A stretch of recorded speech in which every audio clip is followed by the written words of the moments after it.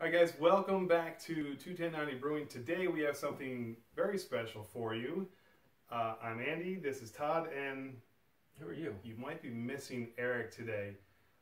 Eric is on vacation. My brother Tony is here to talk about a very special beer that he found that we cannot find here in America.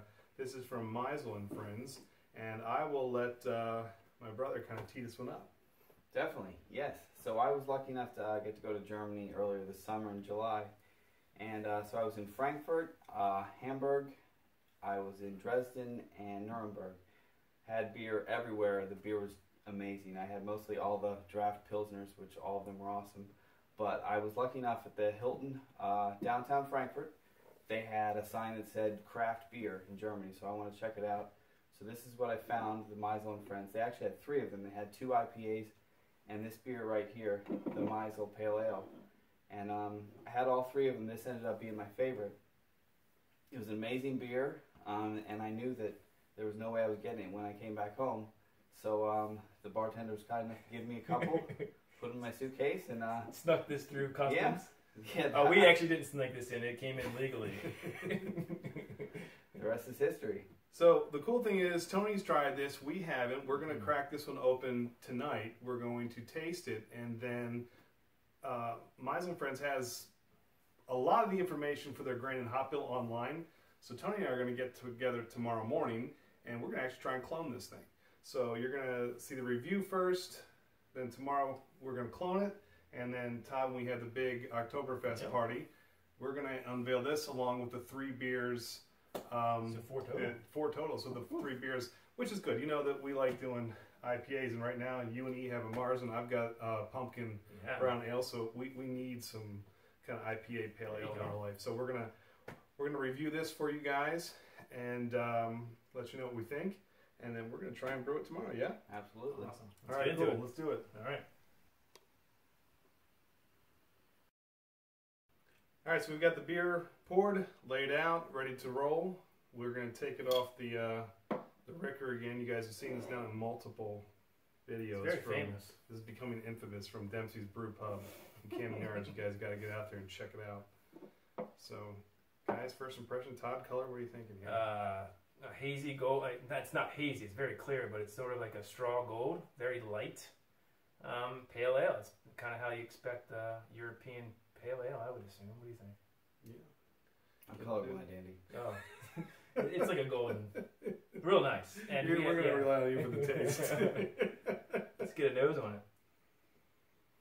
Okay, so what hops are they using again, Tony? Do you remember? Hercules, which I've never heard before. Simcoe. Yeah. What was the others? It's Chinook, Amarillo, and Citra. Yeah. So, you know, a bunch of American hops with that Hercules, that German Hercules. And their website says they're going after an American IPA kind of style because they use American IPA yeast. It's very melony. It's got the German malt. I don't smell any of the Simcoe or Citra or even Amarillo. To me, it's very like when you say like a winey, almost like remember the Hallertau Blanc that I used for the white wine IPA. We can link you up to that one here too, so you can take a look at that. It's like grape. But yeah, it's got kind of that almost that Sauvignon Blanc type kind of smell to it, which is kind of cool. I mean, I like that. All right, let's drink this up. Cheers, boys. Cheers, guys.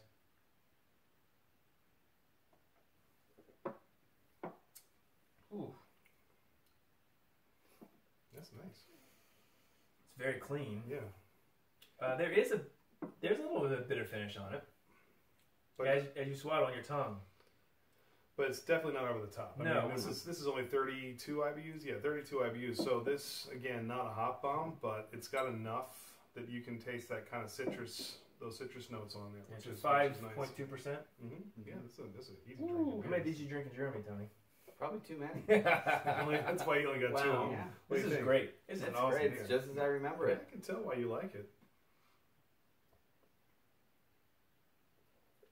Yeah, this is very good beer. Kind of a shame this isn't available in the States. I've seen a couple reviews on YouTube, only one in English, everything else is in German, and I think that one was some guy across the pond in England. So for your first American review that I found, Maisel Friends, Well done. Well this, done. This is excellent. So you guys are up to the challenge then for tomorrow to try to replicate this? Mm-hmm. Yeah. 6:30 a.m. We're gonna get rolling on this puppy.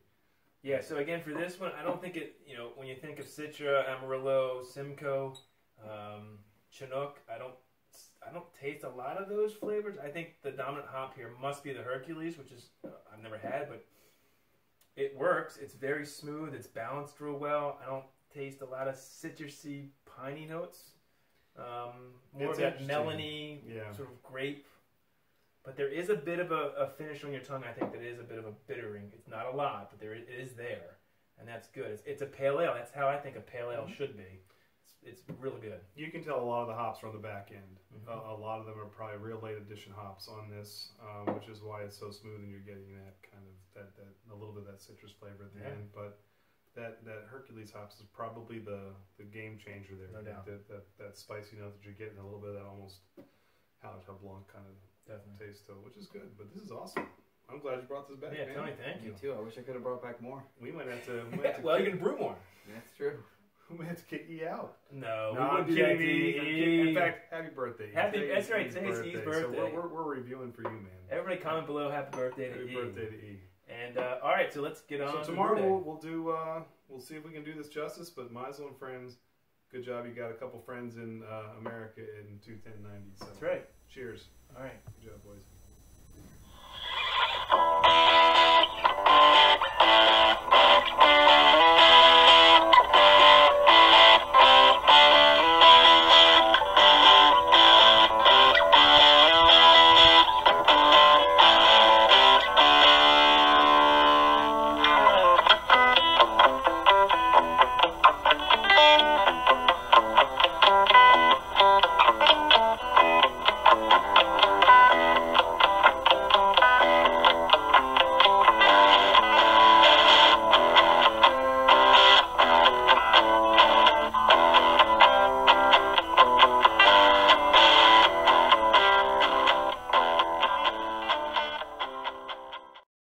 That's a wrap here today on Brew Day. Very successful. We're looking forward to showcasing this and comparing it side by side with the Maisel Friends Pale Ale. So, Tony, any last thoughts on this one? This was great. First experience with this, so everything was brand new, but I can't wait to do this again with you very soon. Okay, guys, so we've sampled the Maisel, we brewed it, or at least we tried to, and so it all comes down to tasting the clone we made that we've aptly named David Hasselhoff, and we're going to try the Maisel we poured in these two glasses here, and we're going to compare it to our home brews that are in the Tall Boys. And what do you think? Let's try. Can't wait. Let's do it. Cheers.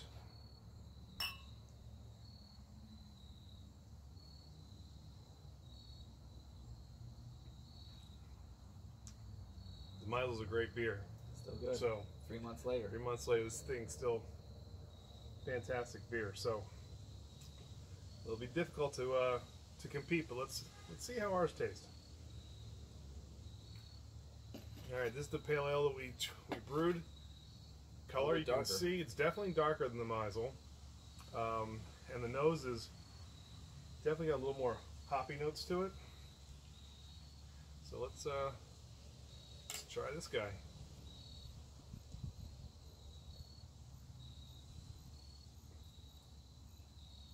It's sweeter. Yeah.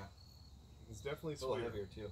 Yeah, you can tell this has got a little, even though the ABV was about the same, this one definitely tastes like a bigger, almost more IPA-ish type beer. Makes sense. But it's good. I like it. So I don't think we quite hit the mark as far as coming up with an exact replica of the Maisel, but as far as a easy drinking pale ale, borderline IPA, I think we did a pretty good job for a first one-off brew, yeah? Not bad. Did you try again? Let's finish the last bit, my last bit of Germany. Here's to your trip across the pond. Cheers, everybody.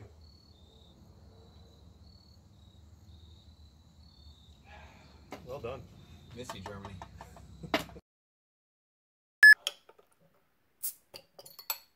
You got it? Yeah, okay, I just took a picture. This is Doug's phone. It's raining in Linthicum. I'll tell you, he's so good on camera, isn't he? He's so good. Of course I am. Let's go right in. One where there's actually sound. I needed a couple bloopers. Feeling it down. Good. Jesus, we don't have to do that again. That was perfect.